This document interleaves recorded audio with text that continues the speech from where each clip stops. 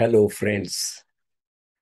Today we are going to discuss, is hemoglobin A1c important for diabetics?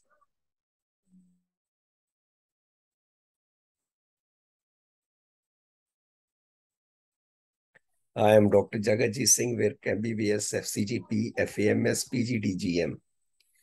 What is HbA1c or glycated hemoglobin? Hemoglobin A1c is what is known as glycated hemoglobin.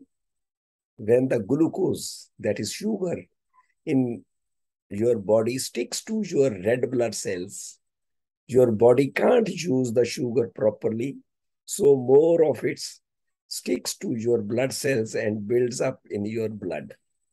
Normally, the sugar is used for your energy purposes, but when the insulin is low or the action of insulin is not proper, there is higher levels of blood glucose in the blood, and that glucose sticks to the RBCs of the blood. Red blood cells are active for around 2-3 months, which is why the reading is taken quarterly. A high HbA1c means you have too much sugar in your blood due to the lack of insulin or its lack of action. This means you are more likely to develop diabetes, complications like serious problems with your eyes, feet, heart, and kidney. What is it used for? An A1C test may be used to screen for or diagnose type 2 diabetes. With type 2 diabetes, your blood glucose gets too high because your body doesn't make enough insulin to move blood sugar from your bloodstream into your cells, or because your cells stop responding to insulin. Pre-diabetes. Pre-diabetes means that your blood glucose levels are higher than normal, but not high enough to diagnose as diabetes.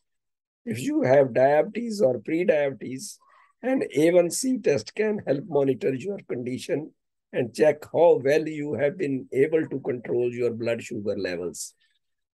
Why do I need a HbA1c test?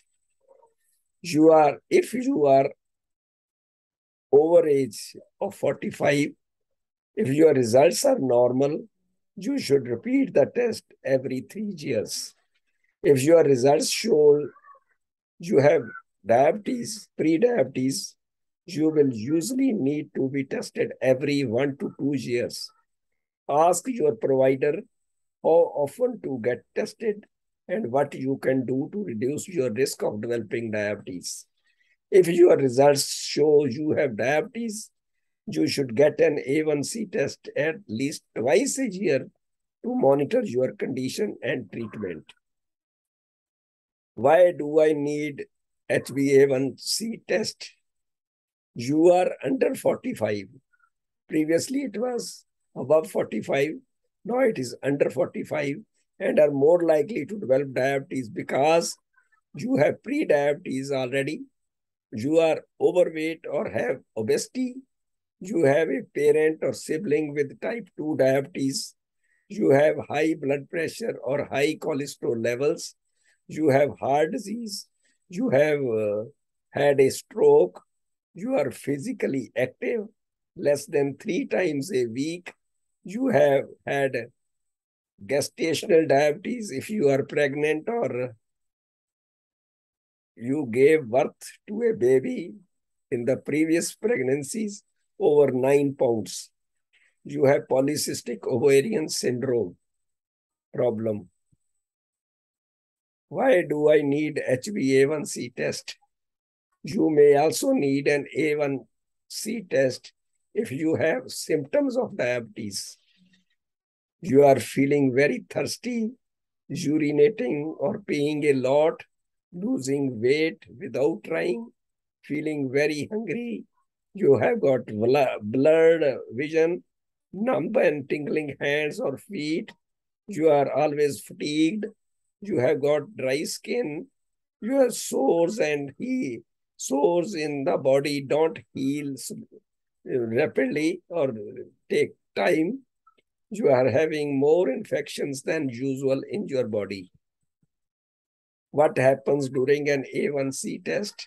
A healthcare professional will take a blood sample from a vein in your arm using a small needle. After the needle is inserted, a small amount of blood will be collected into a test tube or a vial. You may feel a little sting when the needle goes in or out. This usually takes less than 5 minutes. What are the values? To diagnose diabetes or pre-diabetes, the percentages commonly used are: normal is A1C below 5.7%. Pre-diabetes A1C between 5.7% and 6.4%.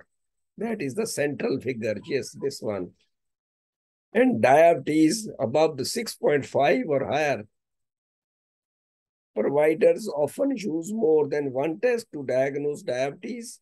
So if your test results was higher than normal, you may have another A1C test or a different type of diabetes test, usually either a fasting blood glucose test or an oral glucose test, tolerance test. HbA1 test, HbA1c test, and finger prick test. What is the difference?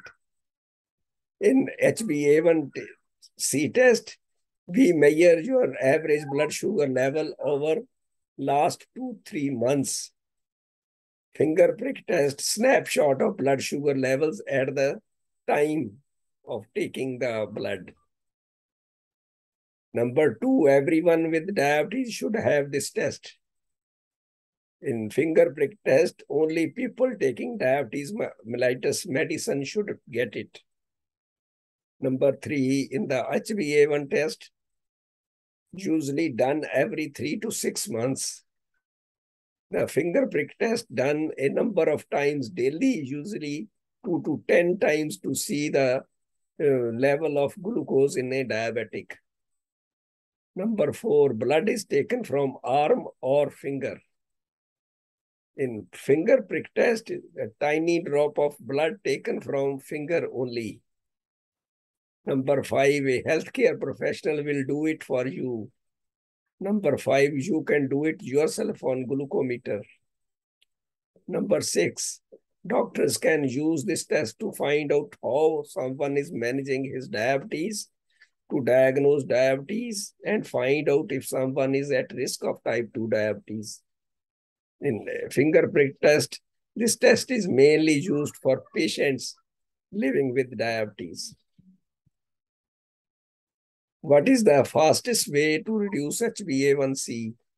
Below are 7 different ways you can work on lowering your A1C over time. Diet. Diet is an important factor when it comes to your blood sugar. Exercise. Daily exercise 5 days a week, at least 30 minutes. Is very, very essential. Weight loss, even a weight loss of 10% gives you marvelous results in your all type of diabetes complications. Medications for high A1C, follow up with your healthcare provider for his guidance, manage stress and mental health, find a community for diabetes, self-management. Which situations affect HbA1c results? The A1C results is not used to diagnose gestational diabetes or type 1 diabetes.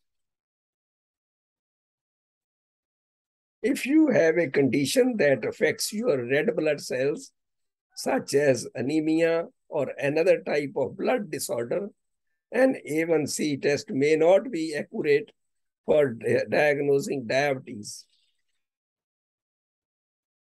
Kidney failure is another. Liver disease is another. They can also affect the A1C results. In these cases, your provider may recommend different tests to diagnose diabetes and pre-diabetes.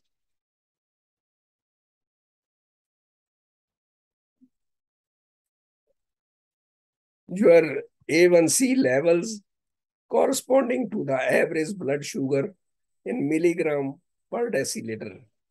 If your A1C is 4, it corresponds to 68 milligram per deciliter.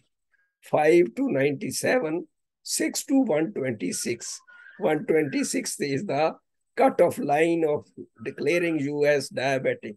So 6 A1C is the diabetic number. 7, 152, 8, 183, 9, 212, 10, 240, 11, 269, 12%, 298, and so on. Thank you very much.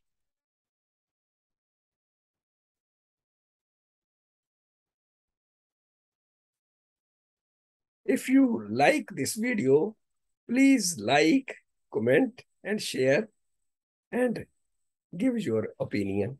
Thank you very much.